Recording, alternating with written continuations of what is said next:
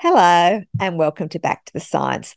I'm Dr. Susan Oliver and I'm a scientist, and back there is sleepy little Cindy Oliver and she's a dog. This is another video in our series on logical fallacies, and in this video we'll be looking at the anecdotal fallacy. The anecdotal fallacy occurs when people use their limited personal experience to make sweeping conclusions or to dismiss statistical findings. It is an extremely common fallacy to commit, and nearly everyone has done it at some stage. And that includes me. I was interviewed recently for a podcast with the lads on tour, and at the end of the interview, I was asked if there was anything I'd like to do a video on that I hadn't done yet. I mentioned the demonising of carbohydrates by proponents of low-carb diets. And then, to my shame, I proceeded to share the anecdote that I've eaten a high-carb diet my whole life and that I'm not overweight and all my blood work is perfect, blah, blah, blah.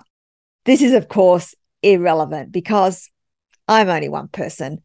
The fact that I have stayed healthy following a high-carb diet doesn't mean that would necessarily be the case for everyone.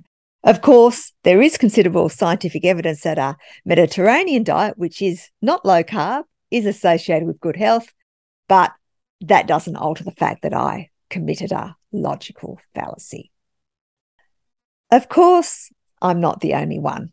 Whenever I show information in videos showing the benefits of vaccines, like this slide here, which clearly shows that unvaccinated people are much more likely to die from COVID than vaccinated people, my comment section is inundated with unvaccinated people sharing their anecdotes.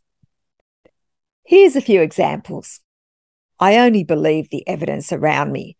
There's nobody affected by the corona flu bug.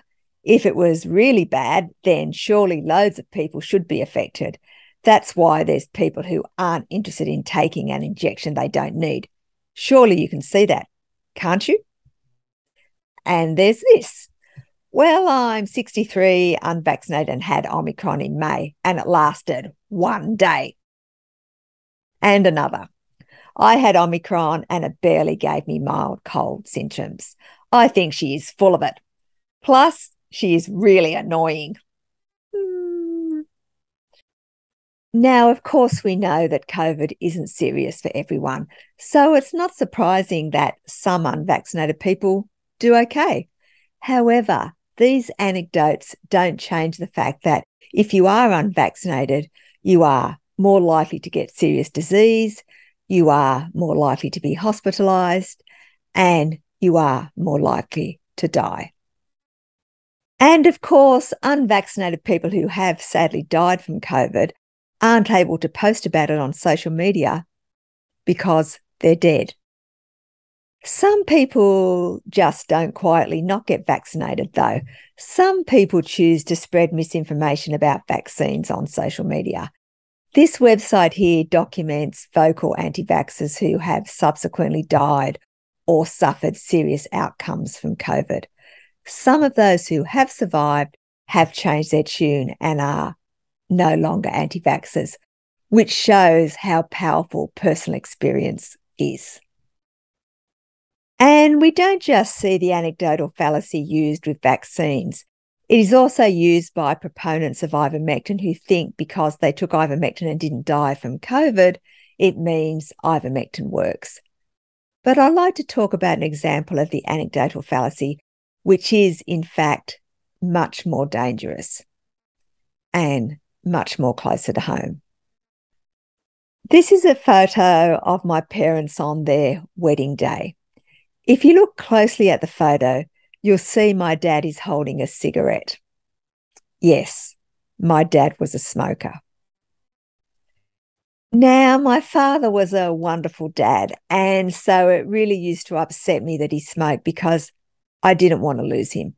From the age of about 14, I did my best to convince him to give up by sharing all the latest science on the dangers of smoking with him.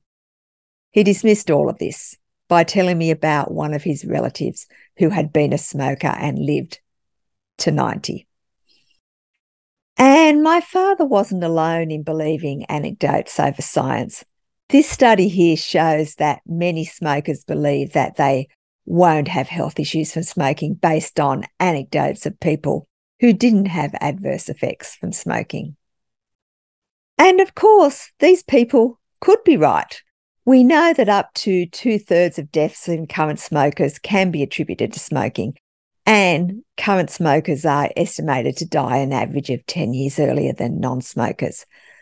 But this means, though, that 1/3 of smokers will be lucky and will be around to create lots of anecdotes for other people. The odds aren't good, though, if you are a smoker. My father did, though, finally experience a much more powerful anecdote than his relative who lived to 90. He watched his best friend, who was also a smoker, die from lung cancer. From that moment, my father never smoked again and became an anti-smoker. He would often remark to me that he couldn't believe people were stupid enough to keep smoking. He had experienced an anecdote that was in agreement with the science, but it was the anecdote and not the science that convinced him. Unfortunately, by the time my father gave up smoking, he had been smoking for over 30 years. Although he lived a very happy life, he developed vascular dementia about 15 years ago, and he died earlier this year from a combination of the vascular dementia and heart failure, both of which can be caused by smoking. Now, of course, I can't say for sure that it was smoking that caused these conditions. They can have other causes as well. But I sure wish my father hadn't succumbed to the anecdotal fallacy and had listened to the science. So if you see people succumbing to the anecdotal fallacy, please share this video with them, but don't be too hard on them. Thank you for listening. If you found this video useful, please hit the like button so that YouTube will share it with more people. I'll be making more videos in the future looking at logical fallacies. So if you'd like to see them, please hit the subscribe button. Thank you.